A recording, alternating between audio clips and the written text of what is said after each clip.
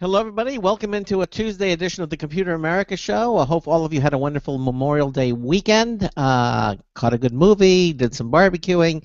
We're in our pre-show. We'll be starting in about 1 minute. 1 minute until showtime. Like she said. And we got a great program planned for you tonight. In the first hour, we're going to be talking to LumoPlay. They've got an incredible projection system for games. We'll talk about that with the company's CEO. Meg is here with us tonight.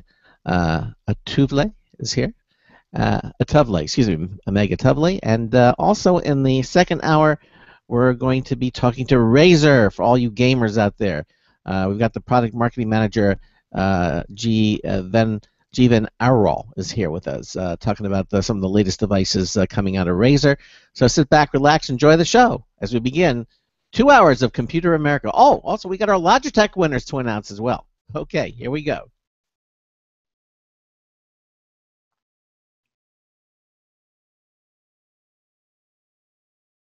Your show will go live in 5 seconds. 4, 3, 2, 1.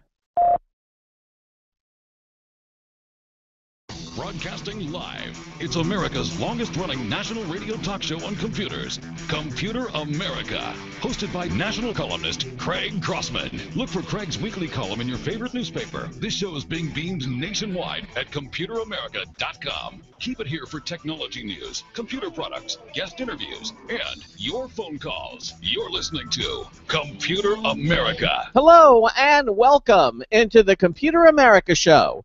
It's the nation's longest-running, nationally syndicated radio talk show on computers. Computer America is heard around the world and coast to coast. And I'm your host, Craig Crossman. And I'm your co-host, Ben. And welcome. It's Tuesday. What happened to Monday? Well, it was Memorial Day, so we had a little bit of a break, and hopefully all of you enjoyed the Memorial Day holidays and, did some barbecuing, went to see a movie, something fun. Hopefully you did that, and had a pleasant weekend. Hopefully all of you did, and we've got a great show for you planned tonight.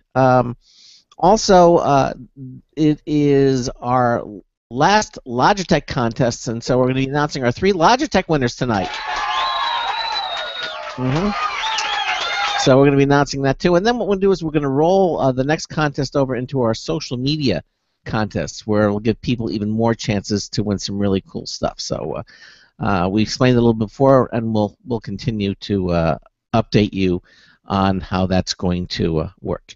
Now, if you have a comment or a question or a suggestion, we'd love to hear from you. Give us a call at 347-884-8881. That's 347-884-8881. I'll get you on and get you through. You can also join us in our live interactive chat room from our homepage at ComputerAmerica.com. Right next to the chat button, the home button, excuse me, it'll say Show Lounge. You can either click on that or just when you hover over it, you can go to the full screen chat. It'll say you want to chat, and just pick a username. That's the name you'll be known by when you go in there, and it's just that simple, and you're in our interactive chat room. But the easiest thing to do is just give us a call at 347-884-8881. I think I covered most of my bases. Anything you want to mention, Ben? Oh, yes, of course. I know. We also welcome you to watch Computer America. Not only can you listen to the show, because we are primarily basically a radio broadcast, but we also stream the live video. And all of our guests tonight are on the live video, so you can watch us. You can see myself. Ben's got his new interactive background on the video, where he actually displays the website, so it's a lot of fun to watch that. And also, as I said, from time to time you can see our guests as well. And so just another way to kind of interact with us. And again, that's all at ComputerAmerica.com. That's right on our home. On any page at ComputerAmerica.com, you'll see the video. It just starts right up. It's very simple to access that. All right. So, all right. Anything? As I said, Ben, nothing. That's everything, and probably a little bit more than we had to. Okay. Well, let's talk about our first guest tonight. And the company itself is called LumoPlay, and it's kind of interesting because oh, I'm sorry. I'm sorry. LumoPlay is our second hour guest. What am I thinking? Yep. Yeah. Okay. The first hour guest is Razer. As we're going to be talking to Razer. Yes, exactly. And Razer, for anybody who's a gaming enthusiast, knows that they make some very cool gaming products. Their products are based on three fundamental tenets, and that's technology, ergonomics, and validation for the very best professional gamers. World-class scientists and engineers develop cutting-edge technology in-house or with partners, design products with extensive human interfacing studies, and then test the hell out of them in the field with pro gamers before the launch. Now, here to discuss the latest from Razer is their product marketing manager, Jivan Arol. Jivan, welcome into Computer America. How are you? Hi, Craig. Hi, Craig. I'm good. How's everyone tonight? We're doing fine. So I know Ben is our gaming enthusiast here on the program, and is very familiar with your different products. I think the Razer mouse is absolutely that was my first real foray into Razer equipment. Was either the Razer headset or the Razer Naga. So. But that started that started a lifelong affair, if you will. Nice. That's always good to hear, especially from fellow gamers. So tell us a little bit about, give us a little background on Razer for people who might be hearing about it for the first time. The company. Tell us about Razer itself. Well, okay, so Razer is one of the world's most successful gaming peripherals manufacturers. We specialize mainly in providing the best gaming experiences possible to our customers, gamers, and just PC enthusiasts alike. We have quite a lineup today. We have computer mice, we have keyboards, we have headsets, audio earplugs, as well as recently we just recently launched the Nabu X as well, which is kind of like a social band, a Bluetooth social band that helps monitor your social activities. Okay. Yep. So I'm really here today to talk more about one of the initiatives that that Razer just embarked on, called the Open Source Virtual Reality Initiative. Right, and that's OSVR, which we're going to be talking about exactly what that's all about. And the Open Source Virtual Reality, what is that? Okay, so OSVR, or Open Source Virtual Reality, is an initiative founded by Razer and Sensix. So Sensix is one of our partners, and they specialize in making military-grade virtual reality headsets. And together, we are kind of focused on virtual reality gaming and making VR gaming possible. OSVR exists in order to solve hardware and software fragmentation that currently exist in the VR market, and it is both a software platform as well as a HDK, which is kind of like a hacker's development kit, if you would call it. A VR head-mounted display that allows for viewing of VR content. Okay, so can you elaborate a little bit more on the software platform here? Because I'm not the gamer, and how does this involve gaming? I mean, how does it kind of interact? Okay, so OSVR primarily exists to make virtual reality gaming happen. Right now there's tons of fragmentation in the market, mainly because there are lots of new technologies, and virtual reality is an emerging industry that requires a lot of developer effort. I mean, the same developers that make video games for everyone to play, it makes it very challenging for them to actually work together. So the OSVR software platform actually resolves this by setting a standard through which hardware and software can both work together. It's essentially a middleman that gets various VR hardware and software technologies to shake hands and work together. So the end result basically is all gaming content working with all sorts of virtual reality technology and peripheral devices. And basically that benefits the gamers because at the end of the day, there's no limit to what type of hardware or peripheral configuration they can enjoy virtual reality gaming on. Okay. Ben, you're going to chime in here a little bit more because this is a little over my head as far as gaming. So why don't you talk to him a little bit about it? I mean, you follow what he's talking about? A little bit, because this is so new. That this is something that I guess we've heard about in the last couple of years with virtual reality, but as for an end product actually coming to market, not so much. And I guess this is Razer's attempt to really decide the platform, because it's great that Facebook has jumped into this, and it's great that so many other companies have jumped into this, but like there hasn't been one good platform, I think, or at least one that's really come to market. So this is your attempt, right, to solve that problem. Yes, exactly. I mean, end of the day, OSVR is essentially a neutral platform, and what we want to do is get everyone on board. We want to get Oculus, we want to get HTC Vive, Steam, anyone and everyone who's making virtual reality gaming technology to come and kind of get on board, so that we can provide more content and more hardware options to gamers.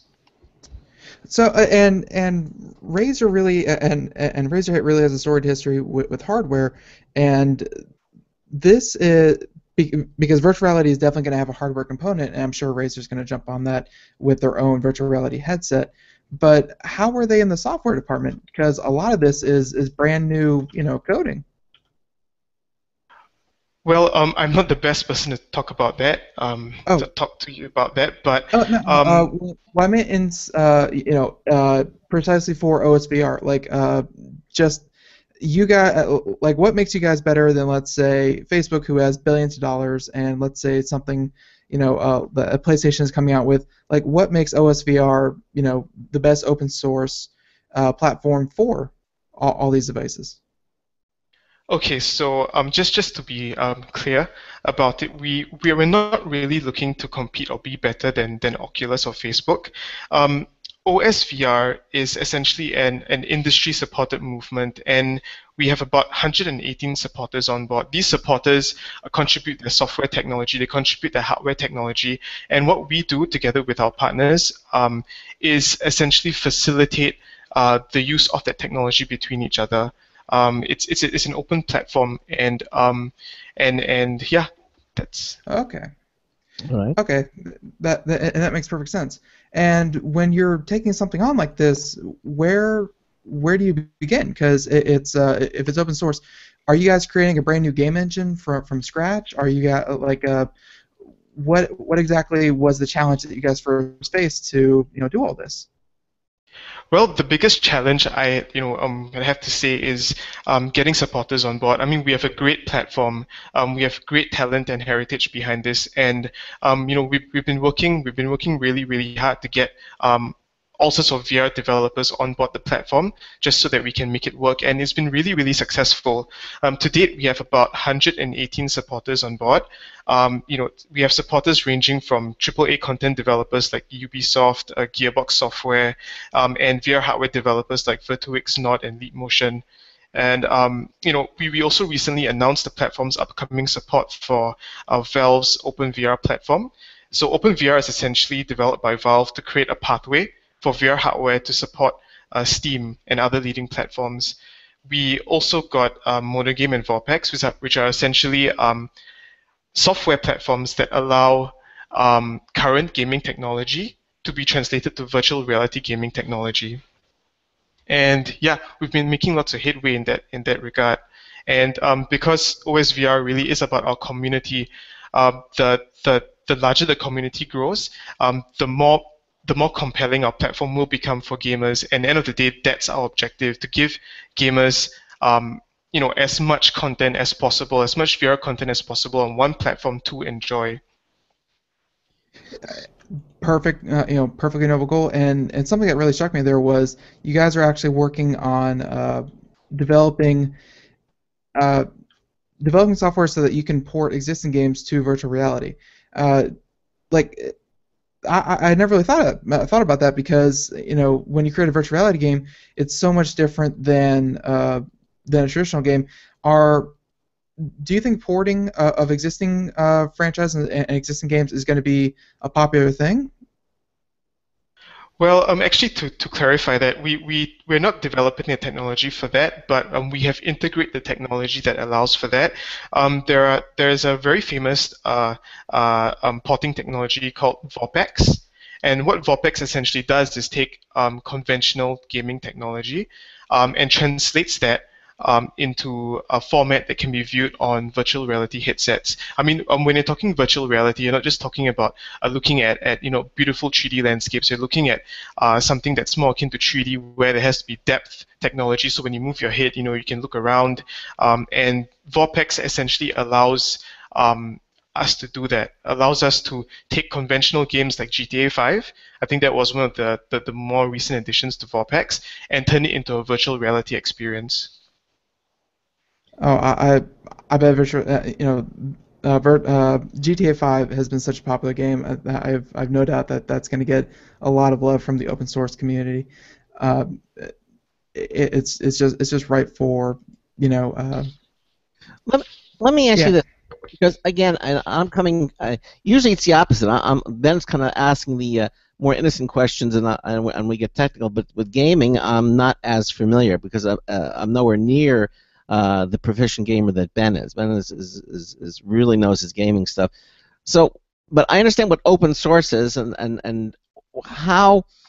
I guess, Jivan, what is the mission here? What does Razer? Why is Razer supporting this open? Yeah, Craig, we're kind of moving away from Razer and we're just focusing on OSVR. Right. Razer's Okay. out of the conversation. Is out of the conversation. So what is your intent with OSVR? I mean, why do you want to?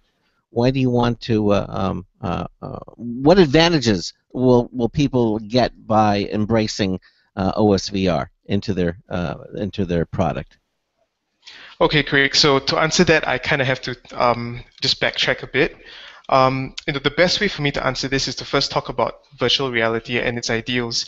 I mean, we've all grown up watching shows like Tron, The Matrix, and animes like Ghost in the Shell, as well as reading great sci-fi literature like Neil Stephenson and Chris Moriarty's works, and all of them feature elements of virtual reality in it. Because of this, virtual reality itself is very much a dream for us to achieve, and there is very strong desire and interest to make it happen. The thing is that we did try to make VR happen about 10 years ago, but due to a lot of unforeseen circumstances, including the cost and availability of technology, it kind of stagnated and didn't go anywhere. Clearly, that's not a problem today. However, VR as an emerging industry, there are tons of many new technologies out there and not one standard to ground them.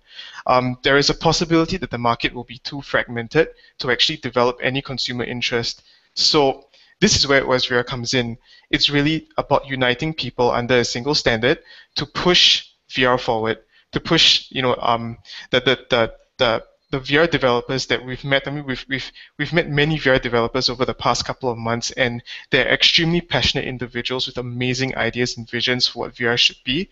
And at the end of the day, OSVR really exists because it will be fantastic to see a world 5 years from now where virtual reality plays a huge part in recreational and social experiences. Now, in the chat room, there's a question here, and I guess which leads to some of the confusion. He's asking, is this software going to take other games and make them VR? Is that what he's hearing? That's what he wants to know. Is that what he's hearing? Is this going to take standard games and make them virtual reality? Yes and no. So just to reiterate once again, the software platform is essentially, think of it as a middleman. Think of it as a middleman for different types of virtual reality technologies. If developers put their technology on OSVR, all their different hardware and content devices will work together through OSVR, and the end result to consumers would be games working with different types of VR devices, different types of VR devices supplementing the type of experience you get, playing a game. I mean, there's so many types of VR controllers out there. I mean, we have Leap Motion that essentially has got motion controllers, which means that when you raise your hands up and put it in front of the Leap Motion camera, you can see your hands in the virtual world. And when you move your hands move in the virtual world as well. That's one type of controller. And then there's the STEM controller from Sensix, which is essentially kind of like it's a controller that you hold on to, and as you rotate it, your weapon or your hand in the virtual world will rotate. So there's so many ways to control games. And what OSVR does is give content developers that many options through which gamers can control their games with. At the same time, I mean, there are so many virtual reality headsets out there today. There's the Oculus, there's the Vive, there's the Sony Morpheus. There are many indie developers coming up with their own headsets. And at the end of the day, if your content is on the platform, it will work with all those devices. All right, so If they happen to be on the platform. yeah. So tell us about your current supporters. Who's supporting the OSVR platform? Okay, so we have tons of supporters ranging from AAA content developers like Ubisoft, Gearbox, and VR hardware developers like Virtuix, Nod, and Leap Motion. Virtuix recently released, or they have this device called the Omni, which is an omnidirectional treadmill. Basically, you sit on it, you stand on it, and you start walking, and you're walking around the virtual world. Yeah. That reminds. I don't know if you saw that comes to mind a movie that I saw, Disclosure, with Michael Douglas. I don't know if you've ever seen that movie, but he had a treadmill that he was walking around while wearing the VR headset, and he was walking. And I saw that. That was I think in the late '90s that came out, or the early 2000s, and I said, "No, that's not going to happen," And look at that. Baby steps. Yeah. Yes, exactly. I don't know if you ever saw that movie, but a lot of the virtual reality was based on And correct me if I'm wrong, but I think that was also showed off at CES this year, or somewhere. There was a recent gaming convention where technology like that was showed off. I myself kind of question that everyone's going to have this full-size treadmill kind of clunky thing in the middle of their living room, but as a proof of concept, very, very promising. We can have. Of course, I mean. You can have it in the gym and have a workout. Yeah, I mean, it's baby steps, right? I mean, end of the day, I guess there's a lot of VR technology that's very disruptive to what we do, but we have no doubt that given 3, 4, 5 years from now, they will be pretty widely adopted.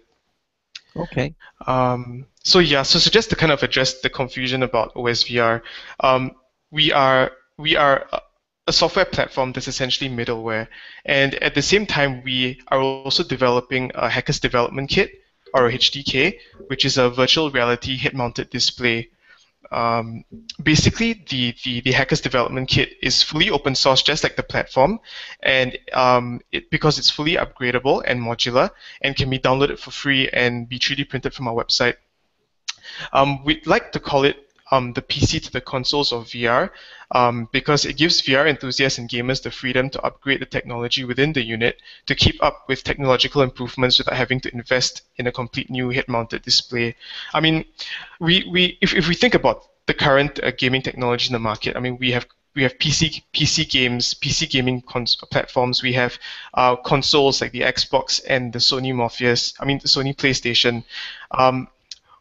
Our VR headset is basically sitting on the PC camp of things. You can buy it at a really affordable price. From there, you can swap out different types of display technologies and audio technologies, as well as visual technologies, in order to keep up with technological improvements, in the industry. And that's the one thing that differentiates us from the existing VR headsets today. Yeah, I mean, just looking at this thing, it's very, very customizable, and you said it's all open source, so this is something that people can purchase from you guys and actively develop their their software on using this, and the OSVR headset will actually kind of be just like, if not, close enough to all the other platforms that I mentioned before, that if you develop it and it works with OSVR, it'll work with everything else? Yes, correct. So end of the day, people can buy the full unit, or they can 3D print the plastic components, and from there they can for free, and from there they can start customizing it and changing the display technology, the optic technology, anything and everything about it. We think what's beautiful about this is that for developers, I mean, it really is a test platform that allows them to quickly prototype and test how different head-mounted display technologies can work with their products. All right. And of course, it gives gamers tons of options when it comes to finding the best experience for their VR gaming. Do you plan to show this off at like at E3 and some of the upcoming? That's a big gaming convention that's coming up. Do you plan to have a presence there? Yes, we do. Razer is going to be having a booth, and we do plan on showing off the recent developments and enhancements that we've made for the product at E3. Okay. All right. Um, so when do you when is this all happening? I mean, are you releasing the hardware developer kit now? So that's really going to be in two stages. Next month, we plan on distributing the developer kit to all our current supporters, all 118 of them. We want to give them a head start into developing for the platform, and the HDK is a great way to do it. Following that, in July, we will be shipping commercial units and making it available for the public to purchase. Okay. What's something that's going to cost? Well, it's gonna be coming in at about USD 199. So it's pretty affordable. It's pretty affordable in general, based on the current price estimates that are going around for the more popular VR headsets in the industry. And one of the reasons why we can do that is because, once again, we go back to it being completely moddable and completely upgradable. Now, you're the product marketing manager for Razer, correct? Yep. And I know we're talking about this, but um, is Razer backing the OSVR this initiative? Are they the company that's bringing it to everybody else?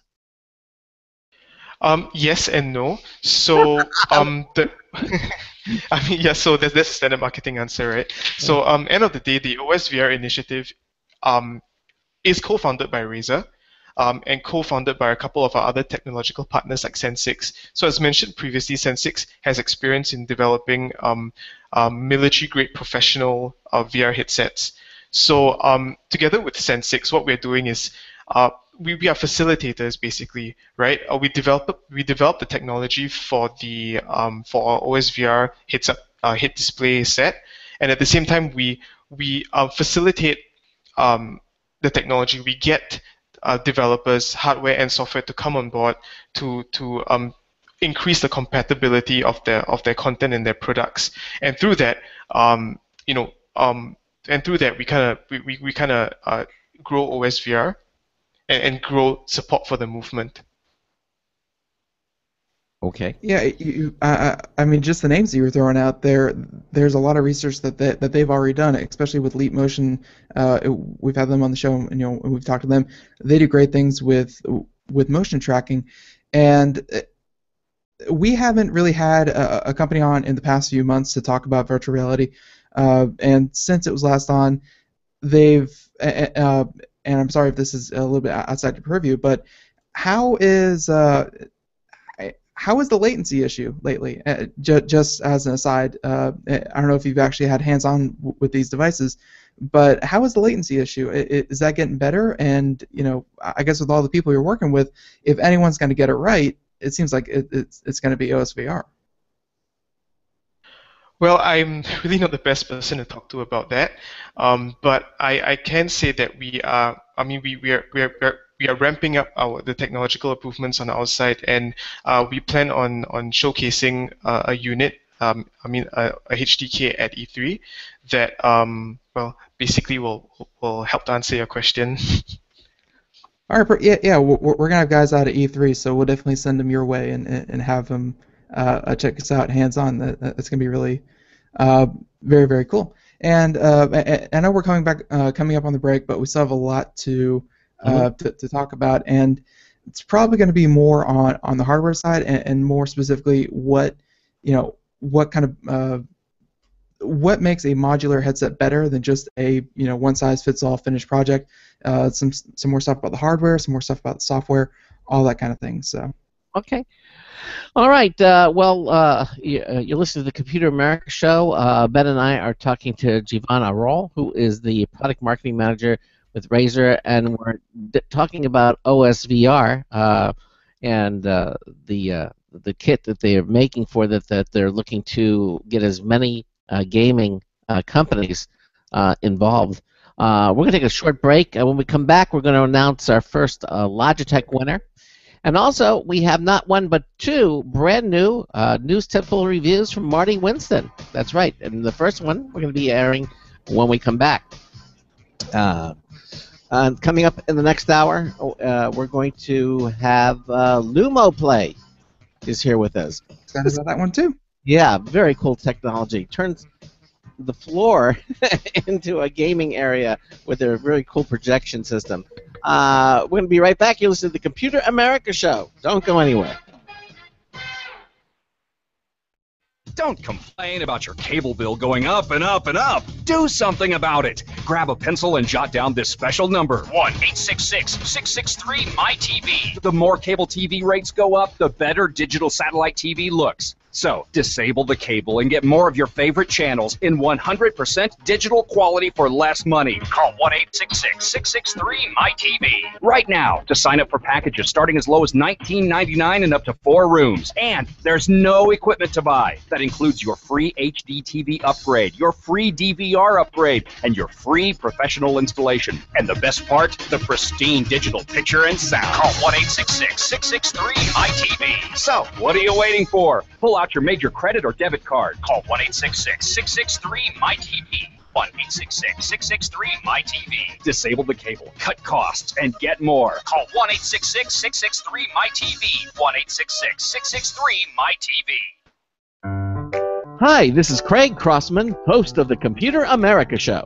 You have important meetings to schedule. Your company's getting ready for its IPO, and you're in charge of the PTA fundraiser this month. So how do you coordinate everyone to be available at the same time? Are you still using emails, phone calls, even text messages to schedule meetings with a group of people? How's that working out for you? Not so great, huh? It's a fact that every day, millions of people suffer from scheduling headaches. Well, with Doodle, scheduling meetings with a group of people is quick and easy. With Doodle, you can easily propose available times to each member. Each one checks off the times that they're available, and then you simply pick the time that works best for the group, all in an easy-to-read display that integrates with your existing calendar. Nothing could be more simple. Give Doodle a try for free, and like millions of Doodle users, you'll truly see how easy it is to find the perfect date and time for all your meetings. That's www.doodle.com.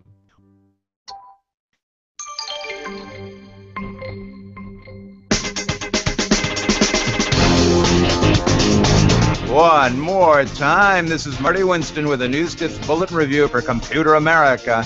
This time, the Ryobi 8-inch bench grinder. The last time we used a bench grinder was in 8th grade metal shop, so it was high time to add one to our workbench. Most bench grinders get used for sharpening lawnmower blades, chiseled screwdriver blades, or twist drill bits. Or you can swap one or both of the heavy stone grinding wheels for wire brushes to remove surface rust and rough polished metal pieces. We got in the Ryobi BG828G 8-inch bench grinder for review. Its big motor reaches 3,600 RPM, spinning both big stone grinding wheels in so nice a balance that it runs almost silently and takes almost 2 minutes to coast to a stop when you turn it off. A spark guard over each wheel is mounted with an LED light accessory, one on each side, using 2 AAA cells each, with a good view of the work. Spark guards are good, but don't even turn it on without wearing eye protection. The work rest on the right is flat and nicely positioned for sharpening, well, chisels, for example. The one on the left has an angled groove that's a major help when sharpening drill bits. Bottom line, the Ryobi BG828G 8-inch bench grinder is a big improvement over hand tools, one you'd love to have things go faster for important gear maintenance work. This is Marty Winston with a News Tips Bulletin Review for Computer America. Welcome back to the Computer America Show. Thank you, Marty Winston, for that News Tip Bulletin Review. It is our Gamer Tuesday. Yeah. No, I'm saying. Welcome back to our Gamer Tuesday. And before we get back to Jivan here from OSVR, we should announce, because we have 3 of them, we don't want to just cram them all in at the end. We'll space them out. So we should announce our first Logitech winner for our giant Logitech contest. Okay, all right. And this is for the Logitech HD webcam C310 valued at $50. Okay, $50. Wow. And this goes to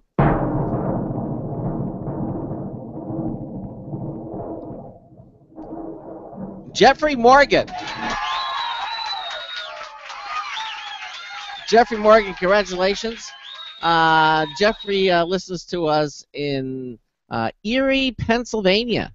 Okay, and he actually has a comment. We love comments. He says, "Love the show, guys!" Exclamation point. Keep up the good work! Exclamation point. Thanks! Exclamation point. So obviously very enthusiastic. So Jeffrey, you're a 3rd place winner. Congratulations. We have 2 more winners coming up little later on in the program. But yeah, go ahead. Yeah. So welcome back to yes, as I said before, Mr. Jivan Arol is here with us. He is the product marketing manager and for Razer, but we're here talking about the OSVR. And one thing that that I saw on your website, I was very, very excited about, because if you can tell from the video, I myself wear glasses, and I'm sure many other gamers and nerds are prone to do the same. And one thing that I really like about your headset is that it comes built in with it is, let's see if I can find the exact thing here, is your optics module. And that's a godsend for people like me, isn't it? Yes, I mean, okay, so end of the day, our optics modules are independently adjustable, which means that you can have a pretty decent experience without having your glasses on. I myself do wear glasses, and end of the day, when I take off my glasses to try on other headsets, I have issues actually viewing content properly. With the independent adjustable modules, you can actually configure and adjust the position of the lenses so that you're able to see a bit more given the fact that we wear glasses. Mm-hmm. The other beautiful thing about our optics is that they have the lowest distortion on the market at about less than 13%. Wow. Distortion meaning basically when you view 3D stereoscopic content, which is the format VR headsets display, there tends to be things like a chromatic distortion, chromatic aberration, and stuff which blends colors and distorts pictures. With the lenses that we use, we essentially get that down to less than 13%, which is pretty high in the market currently. Now, Jivan, are you saying that you have to be an optometrist to wear these things? I mean, It's like, what looks better, 1 or 2? Yeah. 1 or 2? Better, worse. Better, worse. Well, not really. I mean, the idea end of the day is that you put the headset on, you loosen the optics modules, and you kind of push them back and forth, left and right. It takes about 10 seconds the most, and then you tighten them, and you're good to go. What if you have like an astigmatism? I mean, all these different things that the glasses can correct, and I mean, can you compensate for that as well? I can't comment on that 100%, but I don't think so at the moment. I'm sure down the line, we can have lenses to do that, but end of the day, the primary purpose of the lenses would be to improve the visual experience of the VR display headset. Sure. Yeah, I'm sure any kind of any kind of customization is going to be welcome. It doesn't have to be perfect. I mean, this kind of stuff is still very, very proprietary. So the stuff is very, very new. So just the fact that you've given that any thought is more than enough. And we're talking about the hardware here, but at the end of the day, there has to be people using it. And for these people, they're going to be maybe a couple guys in their garage, and they're going to be working on it. It could be lone people really working on a passion project. It could be AAA titles, and they're using this left, right, and center. What are you doing to support these developers as this open platform? Are you guys just giving material, or what exactly is going to be your role in supporting these developers? Well, first and foremost, we will issue the HDK to every single supporter that we have on our network. To be fair to them, developing for a new platform can be very intimidating. I mean, virtual reality in general is a new technology, so every supporter that signs up with us will get a HDK to experiment on. And again, as I mentioned previously, because it's upgradable and modular, there's really no limit to what they can do. Different types of games will require different types of motion controls and hand gestures to play properly. And the HDK actually allows them to swap out, for example, the faceplate on the module to something with, for example, an IR motion tracking faceplate that helps to complement their gaming experience better. So end of the day, it just gives developers more freedom with one device to experiment and play around with, and ultimately test their OSVR supported content. For consumers, it allows them to play anything and everything that's integrated with OSVR. That's going to be contributed via our supporters that I mentioned, for example, like Ubisoft, Gearbox, etc. By the way, I did a little quick research here during the break. The name of the movie it mentioned was Disclosure. It was Michael Crichton directed. It was Michael Douglas and Demi Moore and Donald Sullivan. And this film came out in 1994, and they were showing off at the treadmill and the virtual reality glasses. This is in '94. This movie came out. And Alex, I'll take things no one asked for trivia about for 400. Thank you. The fact that they were talking about this back in '94 before any of this stuff came out. That's 20 years. That's over 20 years. We kind of talked about this on our previous shows, and that's the people that grew up on science fiction, on fantasy, on Star Trek, and what they saw as quote unquote future. They're the same people viewing that kind of content back in the 80s and 90s and 70s. They're the same people who are making today's technology, who are making technology that they want and that they think is futuristic. So of course they're going to draw on their experiences to what they know, and that is the movies of the 80s and 90s. Ivan, I recommend exactly. Yep. You should rent that movie and watch it because you're going to be amazed. I mean, they're talking about. You've seen it? Yeah, I think I've seen it when I was a little younger. I can barely remember it, but yeah, it's a pretty interesting movie. I think I do recall that scene with the treadmill. Yeah, exactly. Yeah. Well, anyway, so. Yeah. Sorry, go ahead, Craig. No, go ahead. So Ben, you had another question. No. Actually, Giovanni, you actually sound like you wanted to say something there. Yeah, I mean, going back to the point about how movies in the past, like Disclosure, or movies that came out in 1994, actually had had glimpses into what virtual reality would be like. It's really what excites us the most over here. I mean, end of the day, virtual reality is almost like an urban legend. It's a dream, it's a myth, and the fact that we've met so many developers out there that trying to get this to become a physical reality is really, really exciting. And that ties back again to what OSVR's vision really is, which is to unify all these people, put them on one platform, and let consumers play with everything. Yeah, I really do have high hopes for you guys, because I guess the first thing we kind of saw, the first thing I did was PlayStation Connect, and that was, I don't want to say it was gimmicky, but it was pretty gimmicky. and the technology was new. They had like a dance game, and they had some kind of fun games, and they had like a few action games out there that you could do gesture controls with, but at the end of the day, it just wasn't there, and interest really did fizzle out. Like even though they came out with the Kinect 2 and the other PlayStation pieces, people kind of said, hey, motion controlled or motion games, that's just for either kids or as an aside. But I'm not getting that feeling for virtual reality because a lot of people are trying to put their energy behind it, and virtual reality, it's messy right now because it's all in the future. We're hearing about all the development going on, but there's still a lot of excitement that this is going to be maybe not the future of gaming, but at least a large segment of what gaming could become. Exactly. I mean, end of the day, it's really about engineering a tipping point. Tipping point being when mainstream interest actually flourishes, when people come on board and start purchasing and enjoying these experiences. And again, I mean, that's really where OSVR is coming from.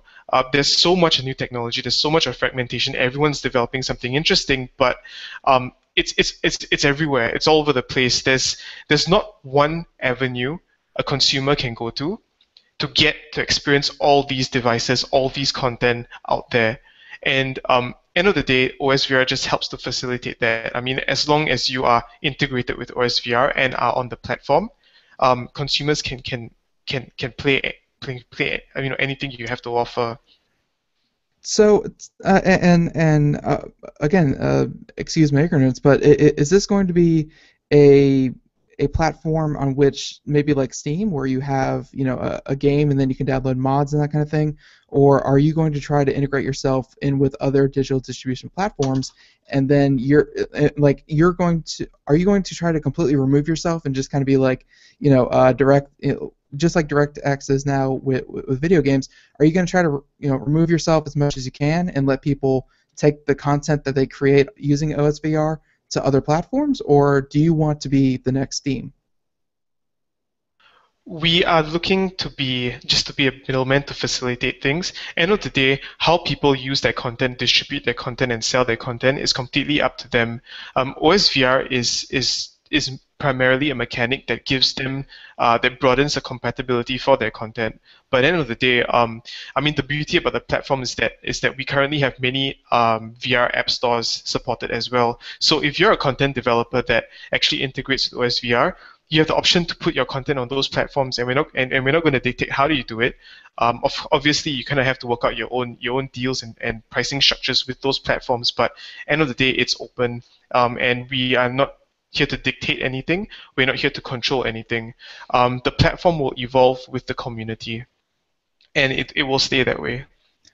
That is one of the smartest things I've heard. It's when you try to shoehorn people into using, and we see it with a lot of things where it makes sense at face value, where you say, okay, use our stuff in our ecosystem, and you'll get people, and we'll get not only developers, but we'll also get the people playing these games, come to us and we'll do this. But people don't like to be, segmented like that. They like to play with their friends, and that can take place in many different forms and many different platforms. So, just you guys being available, and anything that people create, they can take it anywhere they want. Of course, there's going to have to be some mention along the way that, hey, OSVR was used this, and was used, and that's perfectly fine. But at least you guys don't, put a giant watermark over the middle of the screen and say, hey, this is OSVR only. You're using it on so-and-so platform, not OSVR. Like none of that kind of stuff, which is very nice. Exactly. I mean, end of the day, we are neutral, and we don't have any. We don't control anyone. We just want to make VR happen, and we think that this is the best way to do it. Yeah, and what I guess what are you guys getting out of it? I kind of read a little bit on your website about how hardware-wise, anything you develop for OSVR, it kind of meant, and it got kind of a little bit confusing there, but if you kind of tinker with the OSVR headset module, like anything that you kind of change a little bit, kind of goes the rights go back to OSVR and Razer, but anything that you create to work with it is still belonging to you. Like, how far does your copyright and licensing go with OSVR? So software and hardware wise. Okay, so the best way to answer that question is to kind of go back to what we are about. I mean, end of the day, we are open source and we believe in sharing everything. So what that copyright and what that statement basically means is that end of the day, you can take the HDK, you can modify it, and whatever technologies that you're using to connect to it, it's yours, it's in your control. But for example, if you modify the faceplate, maybe and you add a bracket or a clip that that kind of mounts the technology that you're inventing, then that clip and that piece and that placement will go back to the community. So end of the day, someone else can use that bracket and adapt their own technology to it.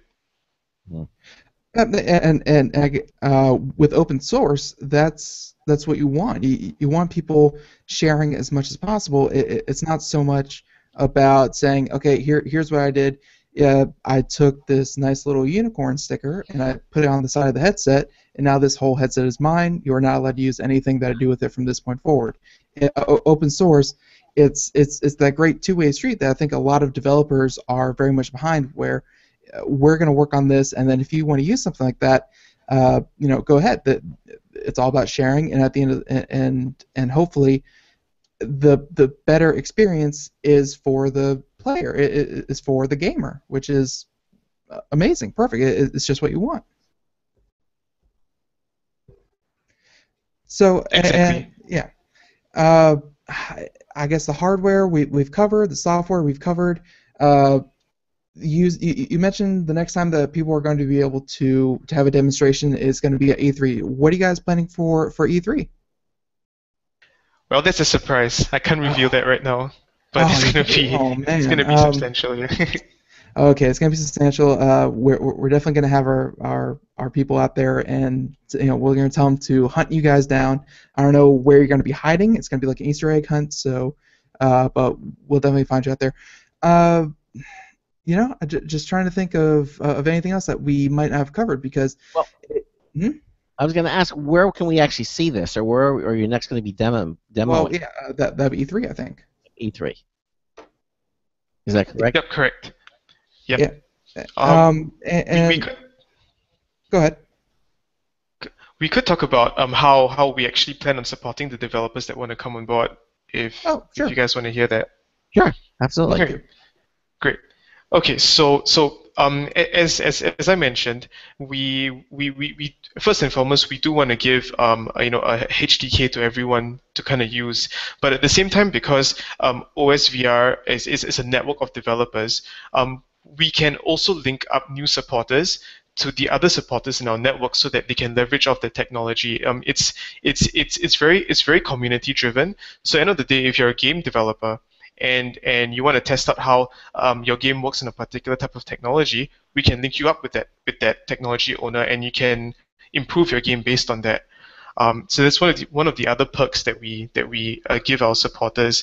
The other thing is that we also provide priority access to our OSVR support portal, and because end of the day, OSVR is co-founded by Razer, we have a very wide reach in terms of promotional and marketing.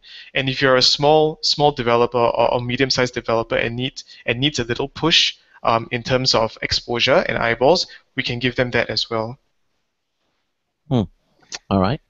Yeah, teaming up with these big names doesn't hurt, and Razer has probably one of the best reputations with gamers out there.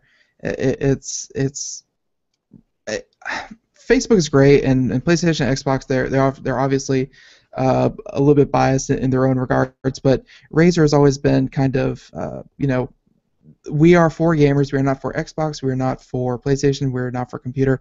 We're for gamers. And if there was ever a bipartisan effort I think Razer is if OSVR is anything to show for it, they're making a great step. I can't wait till you guys are fully available and people are starting to pour stuff over.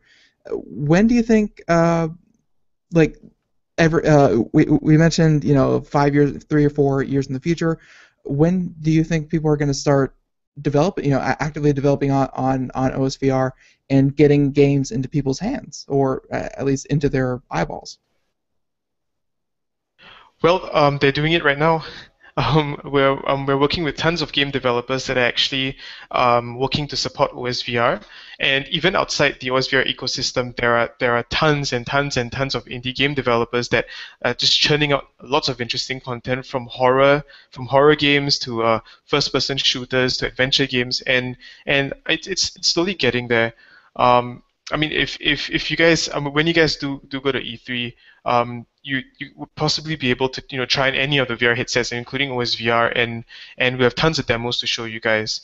And I guess all this is the precursor to the big guns, the AAA game developers actually coming on board and releasing the big titles that they are good at doing. Right, exactly. Well, Javine, Jen, I want to thank you for being with us here tonight. Again, we do plan to go out to E3 and get some coverage there, and we'll be working along with Pop Sarah, and our Gamer Tuesday correspondents will be out there as well, and maybe we'll see you out there at E3. Definitely. Look for a gentleman named Josh Boykin. We'll be sending him specifically to go, find you guys and give us a demo and a report. So his name's Josh Boykin. If you remember it in somewhere deep part of your brain, that's our guy. That's our guy. Great, I'll remember that. All right, Javon. Listen, thanks again for being with us here tonight on the show, and we're going to continue looking forward to seeing this open source platform. I can't wait. Yep, Truly. exactly. Thanks, guys. Thanks for having me. All right, thank you again. Take care. Good night. All right. Bye-bye. Bye-bye. Good night. Good night. All right, so there you go. Open source platform.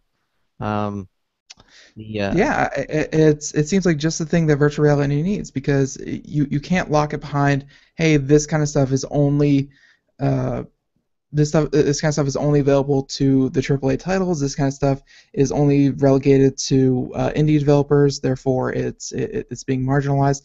No, this kind of hardware, and software is, especially with the OSVR initiative, it's going to be for everyone. Open source. That's the best thing you can have in terms of software or technology in general. Exactly. Okay, well, we're going to kind of shift gears a little bit, and but we're going to still talk about gaming. Our next hour guest is going to be... Really, this is the Gamer Tuesday. We kind of say that our second Tuesday of the month is our Gamer Tuesday. Yep. This is Tuesday, and it's all about gaming, so our Gamer Tuesday. And a company called LumoPlay is standing by in the wings. We're going to be bringing them on the show to talk about their technology. Very cool technology. I've watched the website and the videos.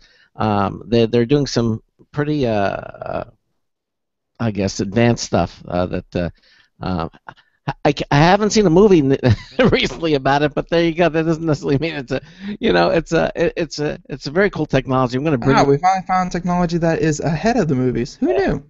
Exactly. All right, coming up in the second hour of the show. Of course, we'll have another news test bulletin review from Marty Winston in the second hour as well.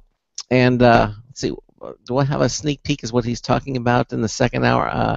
The Talent Muse 3. Talent Muse 3. That's what he's going to be talking about. That looks interesting. We'll talk about that. Also, we have two more winners from our Logitech contest. If you want to give one of those away now, we have a minute or two. Okay, well, we can do that. All right, well, let's do it then. We won't be rushed. All right, this is for the second place winner. This is for the Logitech G400S gaming mouse, valued at $60. Very cool technology. It is a corded mouse, super high DPI, and that prize goes to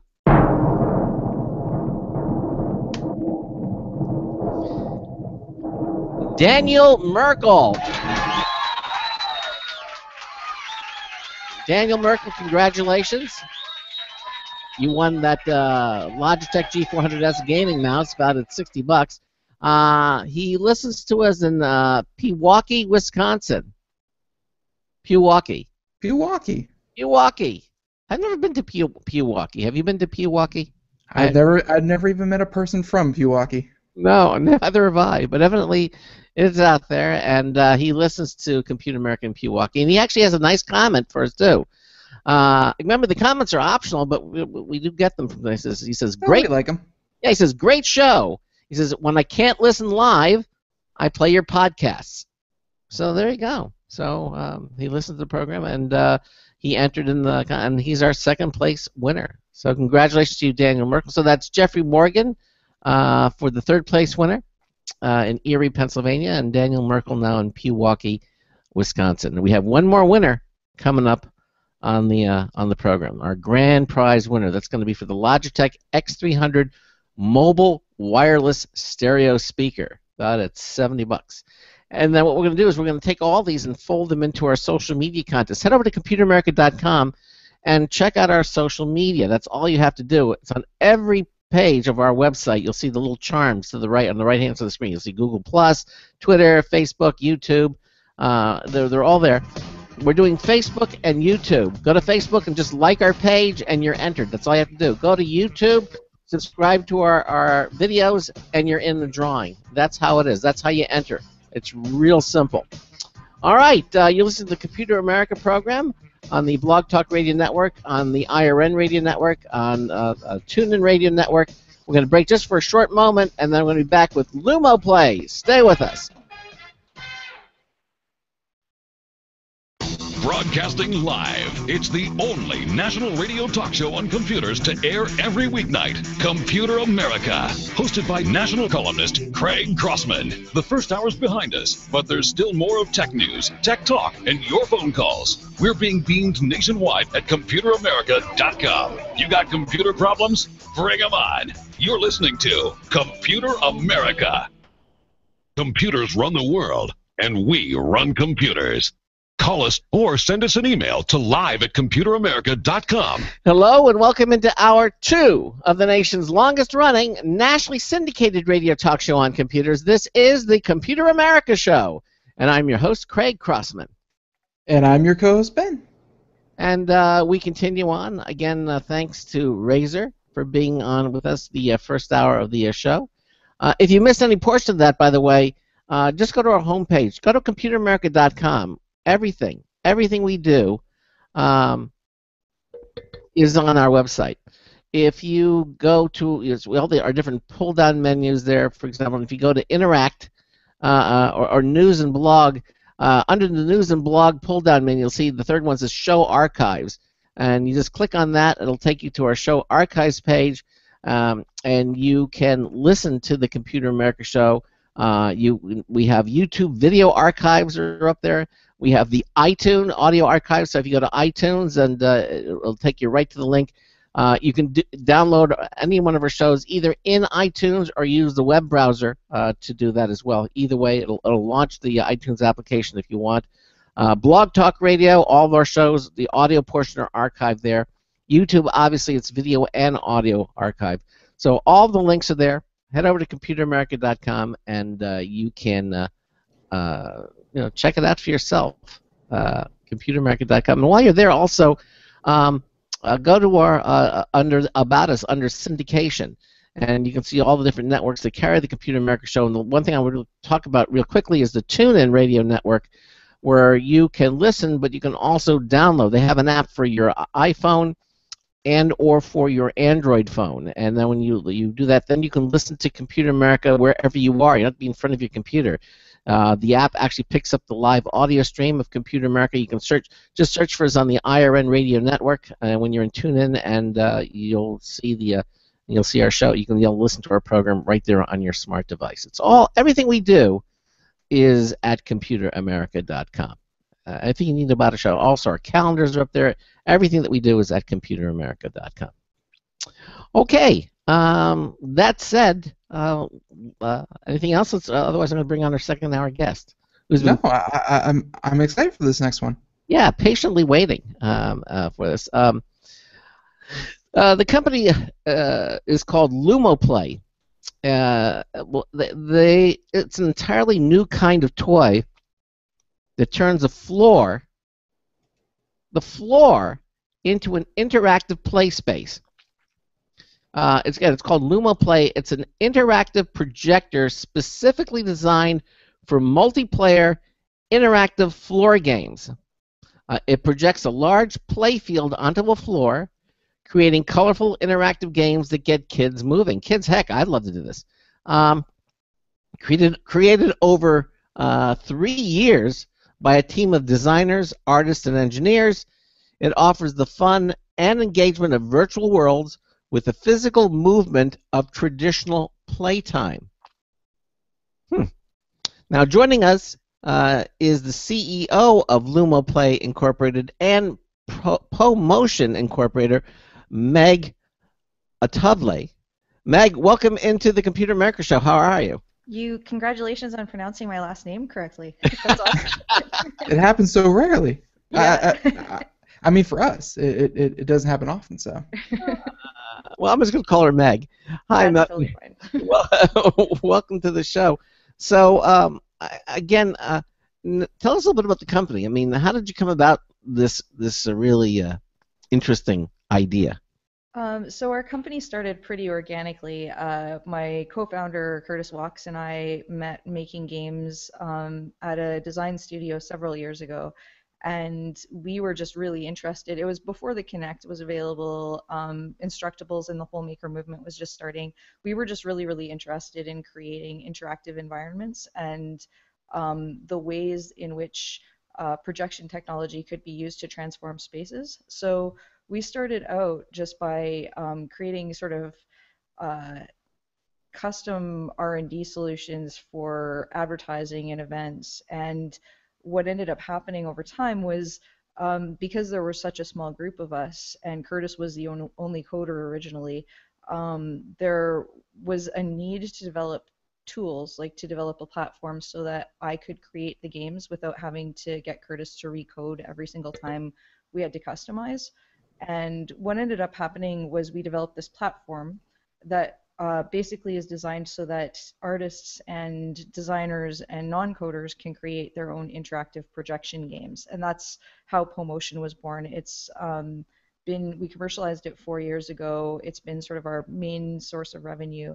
And people just go online from agencies and design firms and create these interactive displays, and you might have seen them in malls. They're all over the world. We have about 4,000 active installations worldwide. Wow. And what we found from doing that was that kids totally gravitate to those experiences. So a couple of years ago, we decided that, probably a sensible company would have said, hey, we're making money. We should, grow the original company. But what we said was, well, let's invest the money in making a toy, because we just saw the value in bringing physical engagement back into play. And I'm a single mom. There's a lot of alarming statistics around how much time kids are spending in front of screens. It's affecting their social development. I try to get Ben away from that screen, but he's just there all the time. So hard, right? Like I need it. It's not a want at this point. I need it. Yeah, and I mean the issue with existing game consoles is that kids are still staring at a screen when they play. They're not really interacting with each other. So what our system does is it allows them to play face to face. And one of the sort of unique qualities of interactive projection is because it projects onto any surface, you can actually use things like physical objects as controllers. So you don't need to have, like with the Wiimote, you have to have the little Wiimotes, and with the Kinect, you're using your body, but you're basically restrained to sort of standing in a very specific area. With Lumo, you actually jump in the games, and you can use actual physical toys as controllers and as elements in the game, and the projector projects right on the toys, so it brings them to life. You can take a car and set it on fire with projection. It's really, really cool. Well, okay, so let me understand this. So the projector there is therefore above. It's above the so you have to mount it like on on the ceiling or something, or It mounts to the ceiling or the wall. It's really small. The current prototype is about as big as this. on Um, a grapefruit. and Okay. yeah, it's gonna be the size of a softball when we're complete, like when Okay. the product goes to market. And it just has a little wall mounting bracket that you put on the wall or the ceiling that slides on and has a safety latch so kids can't pull it down. All right, so it's going to project downward. So Yeah. I guess my question is, if it's projecting downwards and a child is standing, on the surface of it, isn't going the projection going to be what's Then on? yes, you have to start. You have to start dancing and kicking and hitting the back of that child's head. It's where the image is.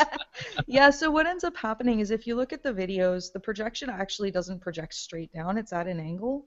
And it's designed to be up against a wall. So there is for sure there shadows are something that we have to take into account when designing these games, and that's unique to projection. It's not something you have to deal with tablet games. And it's part of our software development kit is a whole design guide on how to design your games so that shadows are not an issue. But we designed Lumo so that the shadows always fall behind the players. If you're watching the games, a Yeah, lot of times we're you'll showing notice it. the shadows, but We're showing it right now. If you're yeah. watching, then you can see the actual video. Go ahead. Yeah, so the shadows will fall behind the players as they're playing, and we do everything that we can to create the game creation tools that we're using to make new games, walk people through where you should put your controls, where you should put your assets. If you're kicking a ball back and forth, you need the players to intuitively stand in certain places. And because we've had so much experience doing this in a commercial environment, we've got a very, very refined way of designing games where shadows don't become an issue. Yeah, I'm watching it now, and boy, the kids really are enthusiastic about that, aren't they? Yeah, they, yeah. they can't get enough of it. Yeah, it's Another actually fun to big watch. challenge we had was designing it so it was big enough that they don't accidentally kick each other. Yeah. So we actually had to do tons of playtesting in people's homes and in children's museums and stuff to figure out exactly what the ideal size was. And so Lumo's designed to support players up to 4 players at a time. It will track more people than that, but the games themselves are designed to have up to 4 players, and that's just like the perfect size and the perfect number that they all have enough space to play. How big square footage? How big is the ideal projection on the floor? How many square? You guys are Americans, so we have to do feet here. So the projector itself is the ideal height, mounting height is between 8 and 10 feet. And it has a projector throw ratio of 1 to 1, which basically means that from 8 feet from the ground, there's an 8-foot diagonal throw. Basically the range is around 6 foot by 4 feet by 6 feet is like the minimum size, and then it gets a little bit bigger as you raise it up. Okay, so now do you have some sort of adjustment? I mean, is there like a focus knob on it? So Yeah. yeah, okay. Yeah, it hand focuses. There are projector modules coming on the market right now that are laser projectors. Getting a laser projector approved for use with kids is a little bit tricky, so it's going to be a year or so before we can like use those kinds of modules.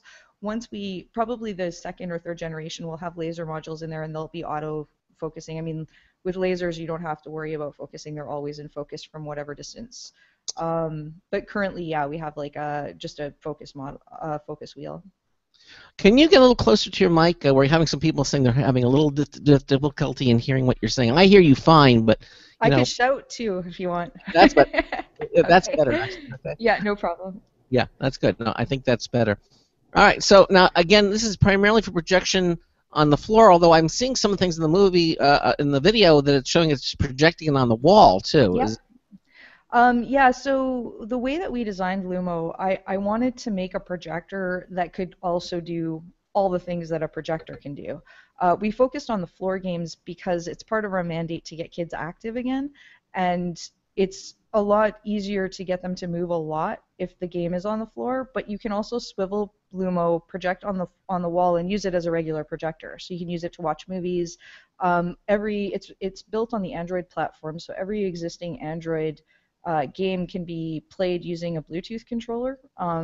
So it kind of anything you can do with a regular projector, you can do with Lumo, and then on top of that, it also does the floor games. Okay. Does it come with a variety or assortment of games? Yeah. We just finished our Indiegogo campaign. We're still taking orders, but we hit our funding goal. The people that back us on Indiegogo get the first launch with 100 games. So we're including 100 games in effects with the Lumo that goes out to early stage backers, and we also have template tools so they can make their own games. Ultimately, this is going to be offered on a subscription-based model, so parents will pay a monthly or annual fee to give their kids access to make as many games as they want to.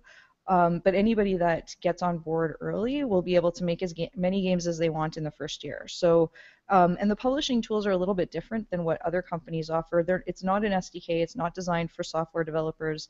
It's designed really for kids around 7 years and up. And it's a step-by-step template tool. So they say, I want to make a hockey game, and then they get to draw their own rink and draw their own puck, draw their own nets, and basically make and publish their own game with their own artwork. I was about to say, have you guys really come that far where 7-year-olds can start making not playing games by themselves, but start creating their own games?